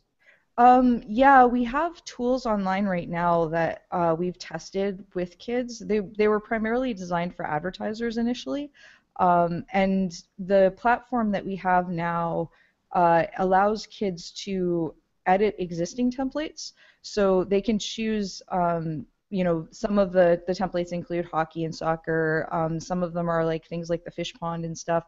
They can choose the template. Yeah, this is a really good example. They can draw assets, and then they can publish the game to their unit. What we're missing right now that we want to add in the next few months is an asset library. So we want to be able to give kids the ability to save graphics they've made and also to pull from an existing asset library, because I think that's what's going to make it a lot easier for younger children to use. There's the drawing tools themselves are like basic drawing tools like you would find in a children's drawing app. But what really makes the game come to life is being able to add things like animations and stuff, and animation tools are a little trickier to do with younger children, so we want to give them existing animations to work with so that they can kind of build their game up with things that are already moving and already have sort of a compelling story behind them. Is there any kind of minimum requirement for the surface onto which you're to project these images? I mean, we have one. Not a black floor. Not a black floor. Nor, yeah. I would think not either a mirror or glass either, right? It has to be. I've never seen a mirrored floor before, but yeah, you probably wouldn't want that. No. So it's designed to work really well. It works really well on hardwood floors. Low pile light carpeting, and what we use when we demo is interlocking foam floor tiles, and I highly recommend them. You can get them for $20 on Amazon. Oh, yes, and yeah. what's amazing about them is they cut down the noise. Like you are putting something in your home that's going to make your children jump up and down on the floor. So if you invest in a $20 set of floor tiles, it actually will make you very happy in the end. Yeah, I think so. Yeah. And as you say, and also when you're pounding on it like that, I guess it's a little easier on the feet, I would think too. Yeah, absolutely. Although kids are pretty bouncy, so. Yeah, but I'm seeing a lot of adults playing this in all these videos. I'm seeing Yeah. I think, I didn't do any of the research behind that video, but it looked like you took it to the second best market for this kind of thing, which was patrons after bar hours. Yeah, I mean the thing is with bars and with advertising. So I mean we're looking sort of at more a long-term picture when it comes to this company. We've already got our foot in the retail and commercial market with the software platform that we launched several years ago, and we actually did sit down around the table and say, hey, we're ready to build a turnkey hardware solution. Should we build something for the commercial vertical? Or should we build something for children at home? And there's nothing like this on the market for the home. But the other reason that we sort of strayed away from targeting older people and bars was the content. The content, kids get bored faster. So just from a business standpoint, strategically, it makes a lot of sense to put this in the hands of somebody that's going to want a lot of different games and want to make their own content, as opposed to putting it in a bar where, like, we have a lot of installations in bars and malls all over the world, and on average, they might change the content seasonally. And put their logo on things a few times, but they're not going to go through games. They're not avid game consumers the way that small children are. And I mean, this has such a huge application in the education market, and such huge impact on children who have special needs or mobility issues or maybe can't play outside as often as they should, that we just felt that this was just a stronger market in the long run. So we've been focusing on kids, but yeah, you're right. I mean, adults absolutely love it, and it really is a whole home gaming solution. It's something that very small children can enjoy all the way up to you could have it in a game room and we have drinking games on it in the office. So, we're Canadian, so beer pong's really big here, and that actually sounds pretty fun, and one thing about the whole aspect with kids though, and I'm just watching all these videos with these kids are using real life interactive objects like sometimes they have cars, sometimes they're making are there games where you're supposed to maybe make a paper airplane and then you make a game around that?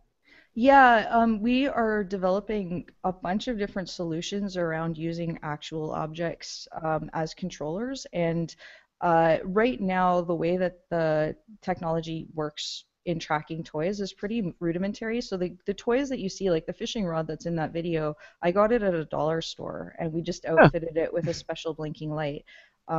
So it doesn't cost a lot to make controllers for the games, and ultimately the vision of the company is to allow children to take their existing toys and turn them into controllers. So when they're in the process of making the game, they can either add a sticker or add a light or take a picture of the toy they want to use as a controller and add it into the game they're going to publish. And this has huge applications, not just as a controller, but say your child builds a castle out of Lego and they want to put a moat around it and stick sharks in it. The video you're showing right now was an April Fool's joke. Oh, okay. I was excited for a second. I was like, yes, one for your fish, finally. Neglected fish, yeah. But it's interesting because I see you have word games, in other words, which I guess you could even do sort of like a type of a Scrabble or something. I mean, you could. I mean, bingo's never been easier. Really, I mean, you could do word games with this, right? Yeah, you can do word games. You can do multiple choice. We have a few math games. In our previous platform, we had a lot of language development games that were actually, because we launched the platform and people from all over the world just started making whatever they needed with it, we were able to track what it was being used for most often, and there was a pretty even split between advertising and education. There were a lot of people overseas that were developing alphabet tiles where if a child stepped on a letter, it said a word that started with that letter and they would have to repeat it back. Lumo comes equipped with speakers. So the first generation one, it has audio, it has Bluetooth and Wi-Fi, and kids can hear things when they there's sound reactions when they do stuff. So what's awesome about that is in the toy controller ones, when the car is being hit by things, there's actual explosion sounds, and when it blows up, there's a nice big sound, and that whole element really adds to the quality of bringing something to life. Now, again, I'm envisioning something here. You take an average, card table, a square card table, coffee table, card table, or a game table, you could have this, and then you could have the projector over the game table projecting down onto it, and then you could be playing, some sort of table game rather than a floor game, you could all be sitting, in your 4 chairs, and you have up to 4 people playing this. You could play it on the table, could you not? Yeah, you could. You could even track actual cards. You could have a special deck of cards where you're using physical cards, but it's adding reactions. Another thing, when we release the SDK, we have like surveys that go out asking people what they're planning to develop for it, and card and table games is really high on the list. And another thing that has come up quite a bit is we get a lot of dungeon masters and people that play role-playing games that want to be able to have an interactive map for their games. Good So use. Good use. yeah, for sure. I mean, Lumo can totally be applied that way. And we're a fairly small team, and we needed to focus on one thing that we were really passionate about. But we fully expect this unit to be used for all kinds of things. Nobody's ever really done. The biggest challenge was making this affordable. Nobody's ever really made a tiny little unit that could be put in a home. And the development kit is super simple. Adding motion reaction is super simple. Existing tablet games on Android can be ported to the system really, really easily. So that's like thousands of games that can immediately be added to the system, and definitely not all of them are aimed at children. Yeah, a comment in the chat room about tabletop role-playing games. Mm-hmm. But I think you just kind of answered that, didn't you? I can answer it again. No, I'm sure. I'm sure they got it the first time. But in my limited experience of playing tabletop games, you do have maps and you have dungeons, and something like this, it would be like, I get that you guys are focusing really on education and that you came from an advertising background, but I guess you're right. No one's ever had really, like, not that they don't want something like this in their home, it's just they've never really had the opportunity to have something like It was this in their home. expensive. It was like thousands of dollars up until a year ago. So. And so small. I mean, this thing is Yeah. so tiny. It's adorable, right? It's so cute. Yeah, I'm biased, but softball size is not a lie. yeah, Yeah. it's really tiny. Oh, is that the prototype that we're looking at right now, or is that the actual the size of the actual product? That's going to be the size of the actual products. right. Okay. So again, very, very easy. It looks fairly lightweight too, so you don't need a huge clamp or something on the wall. You have some sort of a wall mount. I mean, an actual picture frame kind of wall mount. It's just a What's little it weigh? bracket. What's it weigh? The whole unit, it's just under 2 pounds. Okay. Well, that's obviously Yeah. You can put it in a purse and carry it with you. a picture. Now, what? Obviously, if you're hanging it on the wall, you need a power source. So you need some sort of electrical outlet or something for the. Well, A lot, and you see a lot of those now. Where people hang picture frames. They want a light for it, so they'll have the socket up halfway up the wall, so you could use that. Yeah, absolutely. And we are also working on an adapter so you can plug it into a light socket. Initially, we wanted to make the unit plug into a light socket, but when we started doing user testing, a lot of newer homes don't have light sockets in the ceiling. So we decided that was probably going to limit where we could put it. So what happens now is it comes with an external power brick, and we're supplying power supplies for global voltages because for some reason the world can't agree on on one power cable. So that gives us the opportunity to kind of like make it affordably available worldwide right away. And we're also working on an external battery pack. The projector already runs on a battery. We're just looking at adding a driver so that we'll be able to run the Android processor on a battery as well. So. Well, the battery, I can understand the process, but the light would probably drain a battery in a few moments. Or I mean, no, it actually runs for the length of a movie right now. Really? Yeah, so it's like an hour and a half to 2 hours you can get on the battery. Yeah, batteries are amazing now. Or the light source, is it LED? What kind of light? Is it LED lighting? What are you using for the light?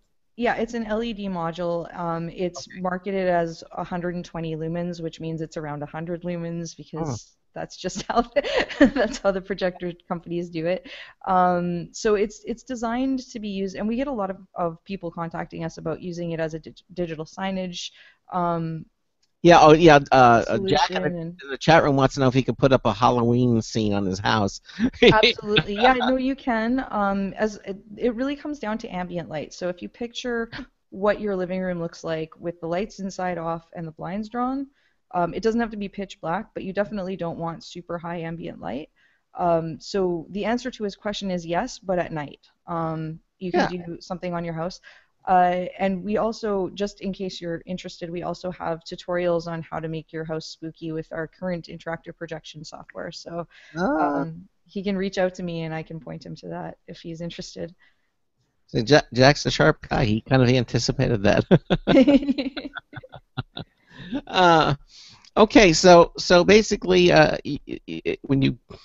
the intention is when you purchase the unit, it's going to come with a variety of games. Do you plan to? Do you foresee selling additional add-on games that people can download? I mean, where are the games stored in the unit? We have a market. It's pretty much exactly the same as you know, and the Android Play market or the Apple market. We'll have a game market where people can go and choose games as they want them, and they get pushed directly to the unit. When you go and buy Lumo, it comes loaded with games, and then you go online and register the unit, and there's an app market that you can choose new games from and just send them to your unit. The library and menu system is all on the floor, so children don't have to touch the unit in order to change games. So that's actually really nice too. It was kind of a difficult problem to solve, because when you think about it, projecting a menu on the floor and having kids, you know, it's like a multiple choice thing, having kids step on the game they want, that's not very hard. But when they're in gameplay, figuring out how to get them back to the menu system without, in a way that they wouldn't accidentally trigger, was like surprisingly challenging. And the solution was really, like, in the end, in retrospect, it was really obvious. What happens is they have to stop playing. So when they stop playing for a certain amount of time, it gives them the option to keep playing or to go back to the menu system. But it took a while of playtesting to come up with the solution. So very clever. All right, we're at the bottom of the hour, Meg, and we're going to take a break, and then we'll continue on. Ben and I are talking to Meg Tovlet, who is the CEO of LumoPlay. We're talking about the LumoPlay projector. We also have another Logitech winner of the week, and also a a news tip bulletin review. There you go. Brand new one coming up too. Stay with us.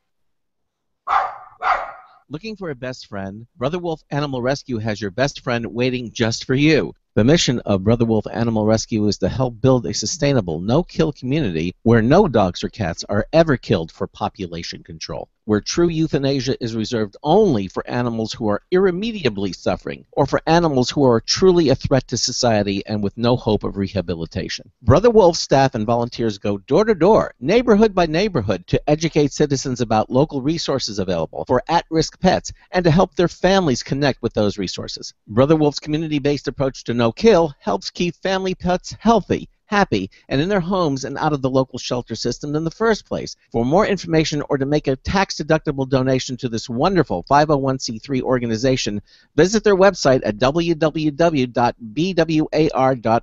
Help to realize Brother Wolf's vision when no animal is euthanized for lack of a home. Who's a good boy?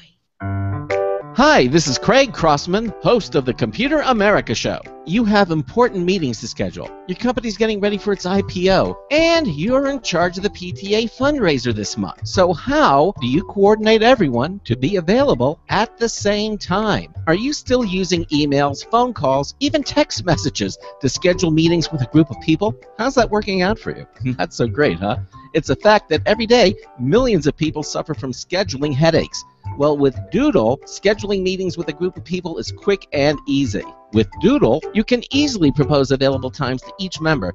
Each one checks off the times that they're available, and then you simply pick the time that works best for the group, all in an easy-to-read display that integrates with your existing calendar. Nothing could be more simple. Give Doodle a try for free, and like millions of Doodle users, you'll truly see how easy it is to find the perfect date and time for all your meetings. That's www.doodle.com.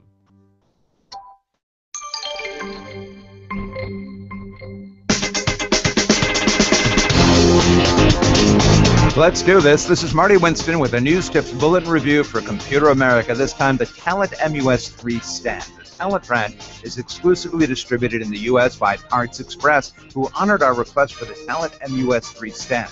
stand by because this is about to take two quirky turns. The first, the MUS3 is a sheet music stand and not a new invention. It's like the ones you may have seen on a philharmonic stage or in a school band room.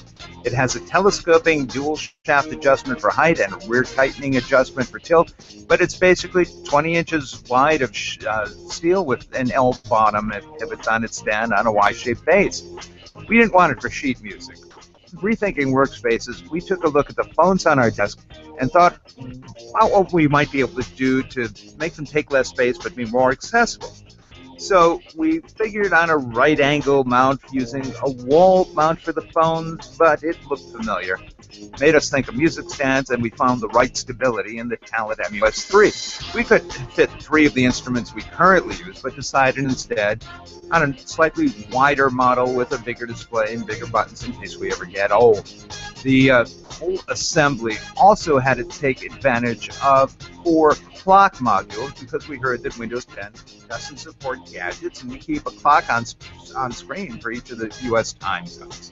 So we put the whole thing together. A strip of vinyl tape silenced the rattling of the concentric vertical strut in the stand, and plastic project boxes covered the wiring in the back. Bottom line, the Talent MUS3 stand from Parts Express is great for sheet music, but even sweeter when we try to make the workplace neater. This is Marty Winston with a News Tips Bullet Review for Computer America.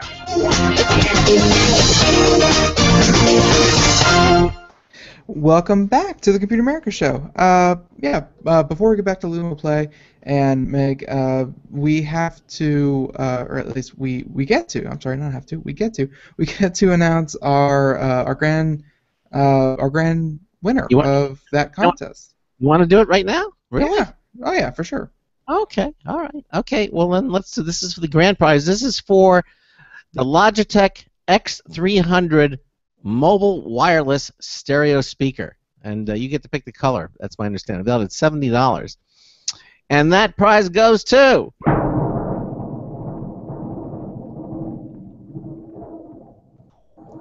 Nancy Parent. Nancy Parent, congratulations. Nancy listens to us in Lake Wales, Florida. Oh, I like Lake Wales. Lake Wales. I went to camp in Lake Wales many moons ago. Really? Yeah. I hear they're much smaller than their ocean whale cousins. Oh, but boom. Yeah, exactly. No, I remember Lake Wales, and the one thing that I remember most about it is that it had a lot of mosquitoes. Boy, at night. Well, that's just Florida. Yeah, but especially Lake Wales. But on top of that, I also remember Spook Hill. To this day, I still don't understand Spook Hill. I have to go back and, as an adult, and look at that thing. Basically, it's like a valley. You go into it, you put your car in neutral, and your car rolls backwards up the hill, back to the top of it. No explanation for it. We did it in a bus, and it did it too. It's called Spook Hill, and it's in Lake Wales, Florida. I got to go visit that again. Yeah, I know. It's amazing. Seems like a parlor trick. They probably just had some guy with a rope and just pulled you back up the hill. Yeah. Real slow. Yeah, no, it's there. It's Spook Hill. Anyway, congratulations to Nancy Parent. So that's all 3 of our guests. Jeffrey Morgan in Erie, Pennsylvania, wins the Logitech HD Webcam C310, valued at $50, third place prize. Daniel Merkel wins the Logitech G400S gaming mouse, valued at $60, the second prize. And Nancy Parent, our grand prize winner, winning the Logitech X300 mobile wireless stereo speaker, valued at $70. So congratulations to all of you. And as I said, we're going to start the contest again, but we're taking these prizes and rolling them into our social media contest that we give away. And so, yeah, for sure. And also, apparently, in the chat room, Lake Wales is getting some love there too. So it's all good. Okay. Anyhow, we right now Ben and I we're talking to LumoPlay, Meg Atuvle, who is the CEO of. Okay, wait. Before the show ends, I have to try this. Atuvle. No, Tuvle. Atuvle. Yes. Right, Meg? Yes, that's right. Atuvle. My dad will be so happy.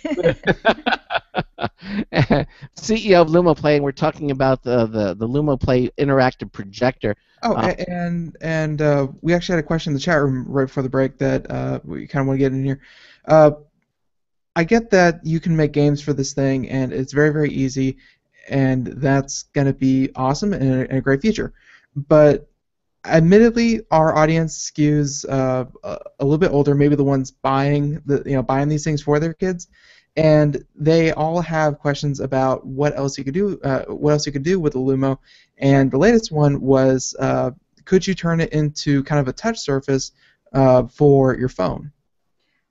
Yes, you could. I think it depends on how you interpret that, but if you wanted to use it as a display for your phone and use your phone as the touch surface to control elements, we're actually implementing that as part of our SDK. So somewhere in the next year, we'll be publishing tools so that you can use mobile devices in conjunction with the phone. And the way that we picture that being used is like a sort of versus game. So you have one person controlling things on the phone and other people engaging on the projection surface. Mm. If you wanted to use the projection itself as a touch surface, there's a couple different ways that we can do that, and I kind of expect that our developer community is going to end up launching a lot of this stuff before we do because we're focused mainly on the education market.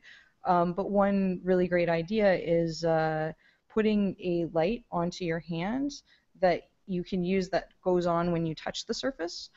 Because when you think about it, when you're projecting on the floor, there is no touch event. It can see you moving, it can see you triggering objects with gestures, but there's no, without a capacitive surface or something that would be incredibly expensive to implement, there's no way to actually tell when your foot or hand has actually touched the surface. So using a light to trigger that event would be totally feasible. Using your phone to trigger that event is totally feasible, and also it's Bluetooth enabled, so we're experimenting a little bit with Bluetooth devices, not just for touch events, but also just for location tracking. So there's really no limit to what you can do with the device, and we try to keep it as open as possible because we realize there's a much wider market. Like there's a lot of really cool ideas that have been coming in from our developer community. So we'll be supporting all of them. Well, this begs the question, when it comes to accuracy. I mean, sometimes games it doesn't matter, but when you're doing something and you kicked the ball or you knew you selected it and it didn't pick up on it, you could scream super foul. frustrating. Yeah. So how accurate? How close are we to virtual Jenga? Oh man, I have a funny Jenga story, but it's probably not appropriate for radio. So actually, Jenga is a little bit difficult because it's like a stacking game and we're projecting on the floor. But we get asked about Twister all the time, and Twister is a really good example of a game where shadows would cause a crazy issue. So we're looking at a Twister game where the things that you're supposed to touch actually move away from you. So it like forces you to keep moving as opposed to just holding a pose, and that's been pretty fun. The accuracy is being improved dramatically, especially this year. So one of the big things that happened with our company this year was we got some funding from the Canadian government to bring on 2 new engineers who are focused on the game development and the refining of the algorithm. The existing system that we've launched, the promotion system, just does frame differencing. So it basically just sees, like, if you have something here and it moves over here, it sees that it's moved. What Lumo is going to have is predictive algorithms. So not only will you see that something moved in a certain direction, but what speed it's going and what like where it's going to stop. So when you're kicking something like a soccer ball around, it'll actually have really good physics, and right now the accuracy is on par with the commercial systems. It's really fast. So there's not really like a latency issue or anything. But I remember playing, you had mentioned the early Kinect games and like how they sort of were more novelty based. That the quality of play, like that suspension of disbelief that you're actually standing inside a game, is really important to us. So we're working towards really good accuracy, but right now it's like as good as it gets. So. Well, the algorithms you mentioned, it sounds like they're almost like velocity sensing, and if they are, I mean, if you're doing a hard kick as opposed to a gentle kick, that would be reflected in how the ball would move. That would be reflected in how loud the other person screams when they're kicked. Well, also, I mean, it impacts sound effects and stuff. Like, Hmm. so you want to make the sound effects louder so that when you kick the other person, you can still hear the ball bouncing. Uh, and again, I have to ask this question. I mean, when you're kicking anything and you're so close together, and can that open up? We saw a few accents in the videos that we were just watching, but between the kids, but Yep. they seem to handle it pretty well. They bounce off each other Yeah. sometimes. Yeah, like a lot of it is trial and error, and like I said, we've been doing this for like a longer than I care to think about. We've been doing it for a really long time, and I mean, really, like I'll tell you the story of our worst accident because it actually had nothing to do with kids bumping into each other because they do that when they're naturally playing anyways. I mean, if they were playing with a real soccer ball, they would still be kicking each other sometimes. Sure. That's true. But they, with a Lumo soccer ball, they're not going to also knock down the furniture, so there's a bit of an advantage there. Mhm. But the worst accident that we've ever had testing this stuff was actually the very, very, very first time we ever installed an interactive floor. It was a test we were doing in my garage, and this was many years ago, about 7 years ago, and we had a whole bunch of people over and we were showing off our extremely ridiculously scaled back motion algorithms, Mhm. and the projector we were using came from a pawn shop. It was like a borrowed projector, and Oh. yeah, it was like this was before we started a company. It was something we were just playing around with in our spare time, and we didn't check to see if the projector was made to be pointed down. So halfway through the test, the bulb exploded. Oh. So actually, like the danger of kids sort of bouncing off of each other is it pales in comparison to the danger of hardware failure. Mhm. And we've learned an awful lot about what kinds of projectors that can be used. And that kind of projector probably didn't use the halogen bulb of some sort. It probably didn't use LED bulbs. Exactly, and I mean that's part of what makes Lumo possible now, where it wasn't possible 2 years ago, is the LED modules, the advancements in LED technology have made it possible not only to create projectors that don't have a lot, they don't kick off a lot of heat, so they can be put safely in the Exactly. home. Exactly. Yeah, the bulbs last 40,000 hours too. Yeah, and long. I mean, they do. I mean that they have automobile headlights now that are LEDs. I mean, the Yeah, power of they have ways of projecting thousands of lumens with LED bulbs. They have LED flashlights. Are so yeah. incredibly bright now, The and using campers with them are so obnoxious Right, sometimes. Yeah. and using a fraction of the power that Yeah, was required. I mean, you had an incandescent bulb with that kind of power, your battery would last like 3 minutes. yeah. So obviously, the technology has improved enormously with LED technology, as you mentioned, and that's only going to continue to improve. Uh, Absolutely. uh, Yeah. And the laser modules are really incredible. We saw a few of them at CES this year, and like the idea of having something that's always in focus, no matter what distance you put it at, is phenomenal. So, yeah, almost like an infinite depth of field. exactly. What you have there. Yeah, so always remaining in focus. Um, it doesn't require any fine tuning, I guess, when you have it up there trying to do it because you have that ability with it. Um, so you is the product here yet, or is it just about ready to be sold? How far are you away from actually bringing this product to market? We're in pre-sale. We expect to ship our dev kits in December at the latest. We're aiming for November, but we're kind of giving it a 1 month window. Mhm. So the dev kits go out before Christmas, and then initially when we launched the Indiegogo campaign, we were expecting to deliver the first batch of commercial units in June, and that's been pushed up to April, just because we've been moving so quickly. So it's going to be like early next year we'll start shipping the first sort of wave of early adopter units, and then we're hoping to have the unit available, through online platforms like Amazon by the end of next year. So the aim right now is to do our first big factory run before Christmas of next year. What kind of a response did you get from Indiegogo? I mean, It was really good. I mean, like one of the things that we had tried to run a Kickstarter when we first thought of this idea just to do some market testing, and even that the response was much bigger than we expected it to be. But the price point at that point was really, really high. The Indiegogo campaign, considering like we didn't really put any money behind the marketing. We just kind of launched it organically, set the goal at a reasonable level so that we could get it to the manufacturing. Like all of the funds that we collected are going to be used to complete the design for manufacturing. Um, I think when people launch hardware projects on platforms like Kickstarter and Indiegogo, what you need to realize is you can't do a full factory run with $100,000 or even $500,000. A lot of the time, you need other methods of funding, and our company has another revenue stream coming in from the commercial side, so that we've been using that to fund the whole project. We don't have investors or anything, which is kind of a nice situation to be in.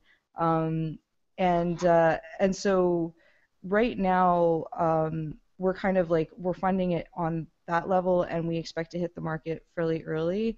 But the timeline could be shifted up depending on we're in a lot of really interesting negotiations with people that are interested in helping with the manufacturing process. So that could change, and it won't be later, but it could be a bit sooner. And you're going to come on this under your own label. You haven't brought in some big toy company like Mattel or something along those lines? No, I mean we've had interest, and there's definitely like there's pros and cons in working with a bigger company. And one of the things that's really attractive to us is we came at this development as software developers, and our interest is really in providing the platform and the resources for other people to make crazy cool stuff. The hardware part of it we've learned how to do, and we went through an incubator called Highway One last year. They're an amazing group of partners, and they provide a lot of resources to, like, they actually took us out to China, and we learned a lot on the ground in China and toured factories, and were able to source all our components and bring the price down significantly as part of that program. And so we're basically sitting at a really interesting crossroads where we can either take this project to market ourselves, or we can partner with a larger company. And some of the pros of partnering with a larger company include we get to focus on what we were really good at and what we started doing in the first place. And also it brings the price down for the consumer significantly. So that's like not something to overlook. If we partner with a company that already has a manufacturing line and retail and distribution channels, that actually makes the product a lot less expensive. So we're kind of weighing our options right now. We're in some really, really interesting conversations. So. Yeah, and I guess we'd be remiss if you guys come here and we kind of talk all about Lumo and all around Lumo. But as you've said multiple times here, that your main focus is on education. How has the response been in? I'm assuming this is going into either daycare or like lower level classrooms.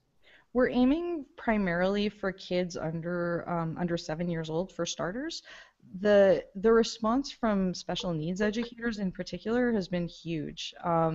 They're always looking for resources that will help engage kids with sensory issues or mobility issues. But the way that this system works with children in particular who have autism is really unique. That kids with and I'm just sort of learning this as I go. I'm certainly not an expert in education or in special needs classrooms or anything like that, but we do demos all the time, and we're actually open to doing demos every time. We travel all over North America, so if somebody wanted us to come give a demo at their event or school, we do that on a regular basis, and they just have to reach out to us through the contact form on our site. But yeah, we found that the response in special needs classrooms has been particularly strong because kids tend to gravitate, especially kids with difficulty socializing, they tend to gravitate towards tablets and computers. And the danger in that is, while it may teach them really important skills and there's a lot of really good educational content for those platforms, it doesn't teach them to socialize with other kids, whereas Lumo actually has them engaging with each other. So that's just been a really interesting outcome. It wasn't actually, the education angle was something I was personally interested in, but it wasn't like we aimed for that in the beginning. It just ended up being the strongest market in terms of what they were willing to pay, what the need was. I mean, it addresses a huge need in that market. Kids are addicted to screens, so. Yeah, it seems that way. So the price, again, the price is going to be, when it comes out, is going to be how much you're asking for it? So right now it's $4.99, and when it comes when it hits like mass retail, our target price point is somewhere between $1.99 and $2.99. And again, that just depends on whether we partner with a big toy company, and how many we're selling at that time. So the cost of the factory run is significantly different if you're running 10,000 versus 100,000. So. Sure, exactly. Well, I mean, one way to look at it is it's basically the same price as a projector, but way cooler. yeah, exactly. Yeah. So, Wait, real quick, and you said that there was that there's a small monthly fee for creating as many games as you want. Is there any kind of I don't want to say a marketplace because that makes transactions, Yeah, but is there anywhere that people can kind of share their creations? that's a really tricky question, actually. It's interesting because we put a lot of thought into that. Because our market right now is aimed at children, so the game creation tools are aimed at children. We have to look into moderation tools. Kids will be able to share games with their families and with friends on their network. But in terms of publishing their games to the marketplace for sale, we're probably going to put a bit of a limitation on that just because we want to make sure that kids are being delivered appropriate content.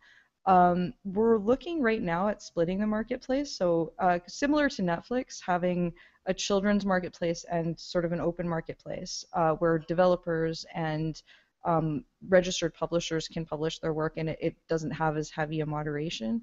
But yeah, we're definitely trying to provide an open marketplace so that not only can developers publish games, but people that are using the content creation tools who, may be designing really cool art assets for existing templates can publish their content.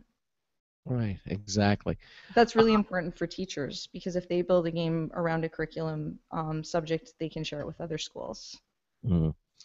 Well, Meg, look, this is a very cool product, and I can't wait to see it actually come out. I'm sure you feel the same way, obviously. It's not going to be for this Christmas, but certainly for next Christmas. That's right. But if you want to get on board developing and have like probably the coolest thing in the world for this Christmas, Yeah, you can pick up a dev kit from our website. there it is. And again, that's going to cost. The How, dev kits are a bit more. They're $5.99. yes. And they come with like everything. It's a huge long list. It's probably better to just go to the site and check it out. But yeah, like basically if you get a dev kit, you'll be a rock star in the marketplace by the time we launch. I would think so. Well, Ben, I want to thank you for being with us here tonight. Definitely looking forward to it, and I think you have something that's really cutting edge. And yeah, absolutely. And best of luck to you with it. And thank you so much for being with us here on Computer America tonight. You're welcome. All right, you take care. Take care. Bye bye. All right, and there she goes. Okay, Meg. I mean, Totally. yeah, there you go. We've been around. We talk to the people in the marketplace, and we do this five nights a week. Although this week 4 nights a week, but we do this a lot. We've seen projectors come and go. Mhm. We've seen Kinect sensors come and go. We've seen game consoles come and go. Yep. But this is the first time we've seen something like this. Like we've seen this in demonstrations. We've seen this in different settings. But this is the first time we've seen one that's meant to engage kids with a touch-sensitive sensor. That's something we haven't seen before. So it's sometimes it's hard to come up with a new idea, and I'm glad that they're getting such interest in this because it really is novel. Yeah, it is novel. It says, and again, the kids, but also I can see adults with And yes, for anyone wondering who is listening to the radio show but is not watching the video, they have a built-in game that turns the floor to lava. yeah, That exists within the Luma. yeah, mm-hmm. Because really, who hasn't played the game where the floor is lava? Yeah. You have to take the throw pillows, throw them on the ground, jump on them, and just dishevel the entire area. No, not anymore. Now you can use Lumo and save the couch. And it's a full color projector, so it's all in color. That lava glows red. That too. That too, exactly. Well, again, I want to thank our guest for being with us here tonight, and also congratulate our winners again. Jeffrey Morgan from Erie, Pennsylvania, third place winner Daniel Merkel from Pewaukee, Wisconsin, our second place winner, and Nancy Parent from Lake Wales, Florida, our grand prize winner. Thanks all of you for playing our contests. And again, our contests are going to continue on.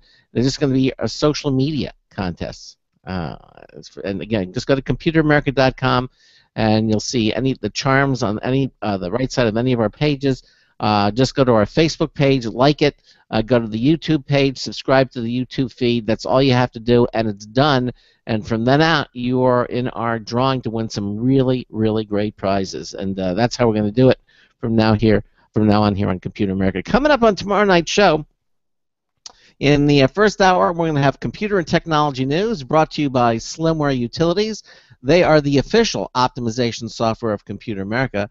And then in hour 2, the Giz Wiz is here, Mad Magazine's maddest writer. That's right, Dick DeBartolo is going to be here with us. Some really cool, fun things that he finds 90 for us, seconds. Including a fake TV. This is really cool. And also a magnetic finger glove. Some of the things that he's got, some devices, and 3 different types of high-tech flashlights, and also a device. It's a cart that makes it easier to go up and down stairs.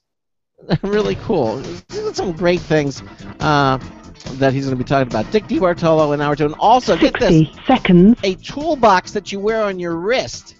I want one of these from leather. Really? Yeah, a toolbox. I didn't realize your handyman hand space was so important. I want that. And also a toolbox that fits on your keychain. So, Dick DeBartolo going to be with us here tomorrow night. Thank you all so much for being with us here tonight. It was a lot of fun, and Ben and I look forward to speaking to you, or with you, same bat time, same bat channel. So until tomorrow night, this is Craig Crossman hoping that your hard disk never becomes floppy. We'll see you tomorrow night. Yeah, what he said. Good night, everybody. 10 seconds.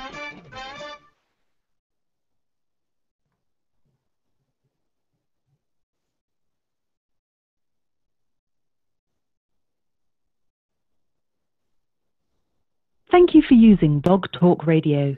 Goodbye. Okay, everyone. Again, thanks for watching on our YouTube channel, our Google Hangouts channel, and we'll see you tomorrow. Okay, with Dick DeBartolo. Yep. Good night. Good night.